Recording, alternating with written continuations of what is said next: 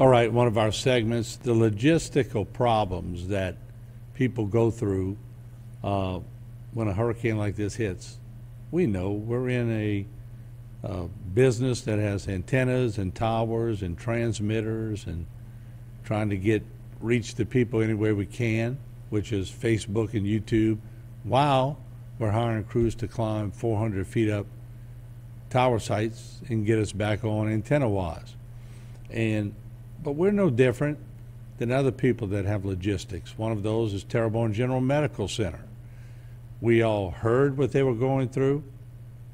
People sort of talked on Facebook, but no one really knew what they were going through. So we want to show you a video now of what actually a medical center, a health system goes through in these types of situations and why it was so crucial in a lot of their decision making. And Ms. Phyllis Peoples had to do some regrouping over there, but they're getting services back. And that's a small miracle when we think about what they went through. Let's roll in that video.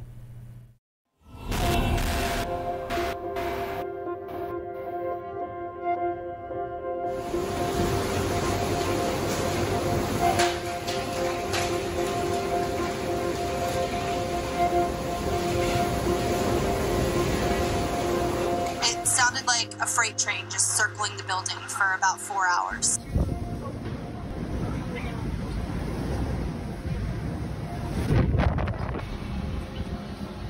All of a sudden, the windows all started blowing in the patient rooms. It was intense. You could see the fear on the patients' faces, certainly. When we did go to generator power and we lost AC, we lost water pressure. Our roof pretty much exploded, for lack of a better description. To admit that we just can't continue to serve our community and patients was difficult. To evacuate 120 patients is a monumental feat. We were able to get Ochsner, Acadian ambulance people, and they stood in line and they were trying to transfer our patients. It took a full 24 hours of nonstop transfer. You got to find beds. And I got a majority of COVID patients, so you got to find facilities who are able to take these COVID patients.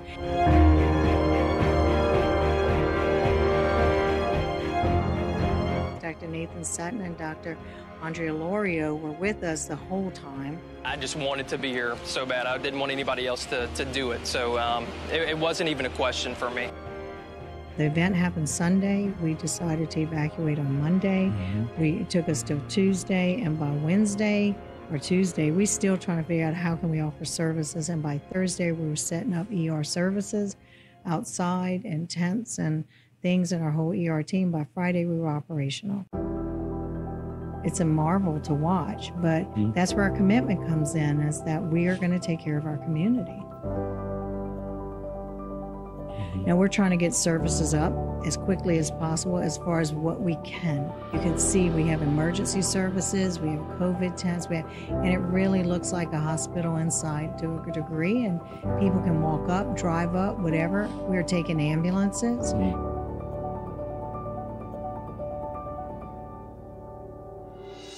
My staff's amazing, and the minute we transferred that last patient, we were on how do we open something? And how do we do whatever? And our staff, we meet 3 times a day. None of us have gone home.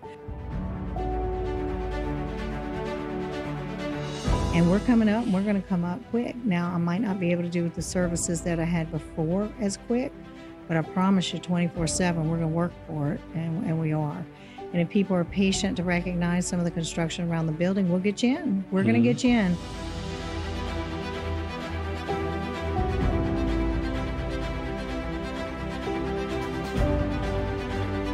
You know, I'm on go. I'm past go. And we're going to be back stronger than ever.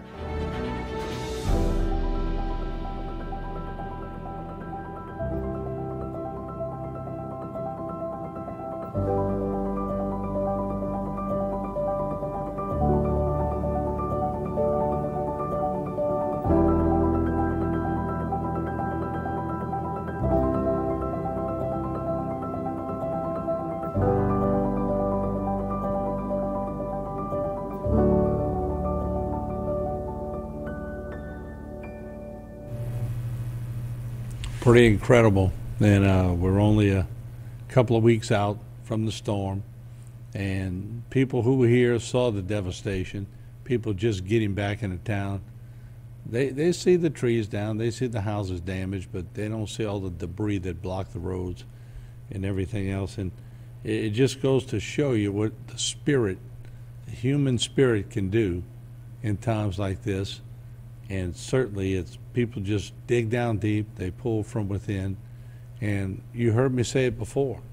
And we talk about Terrebonne General, and we talk about Chabert, and we talk about Physician Surgery Center, and they also had, I think, St. Anne was damaged, and maybe St. Charles was damaged. A community needs a medical center. I'll say that again. A community needs a medical center. We can't grow a parish.